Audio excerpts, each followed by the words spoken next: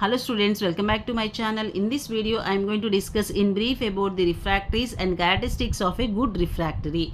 Refractory means it is nothing but an inorganic material that can withstand even at very high temperatures without softening or deformation. Good examples include alumina refractories, graphite refractories, carborundum refractories. Coming to the characteristics of a good refractory, they should have high refractoriness. It should have high fusion temperature. It should withstand at high temperatures generated in the furnace. It should be chemically inert. It should not crack at operating temperatures.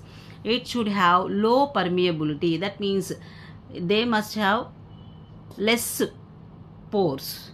It should have an ability to bear high load even at very high temperatures.